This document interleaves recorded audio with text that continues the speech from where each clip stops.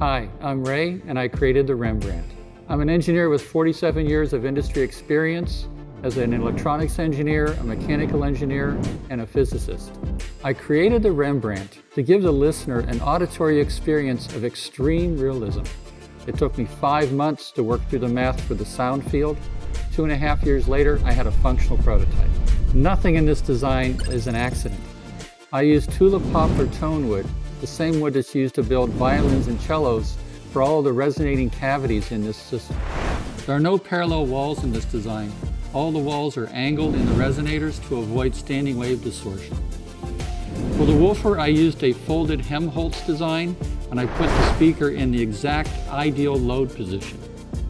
The bass reflex port is deep throat across the entire base of the unit, and it's designed to have laminar flow with no distortion. I used the bipolar back energy off the distributed mode transducer, and I designed a special multi-chambered resonator, which is patent pending. We built the amplifier in order to address the exact right operating point for the drivers, and it operates at 0.1% total harmonic distortion at full volume. This is just like a couple of small speakers, and just you plug it in, you're done. If you love music, these speakers literally make you fall in love with music again. Wow, it just made it that much more emotional for me. Felt the chills. The sound field is dramatic. When you close your eyes, it sounds like the singer is in the room right in front of you.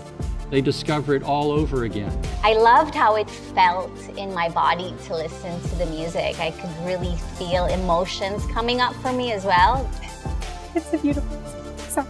They have an emotional response to something they thought they understood, but now they hear the singer in a much more intimate level. They hear instruments they didn't even hear in the music before.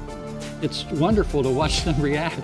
The drums are separate, the vocals are separate, and it's not that things are just separate, they're clear too. There's a clarity in every single thing you hear.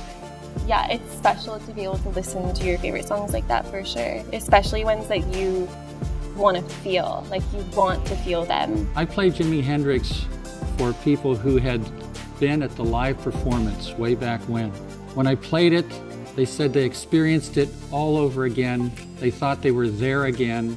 They heard everything that they heard the first time.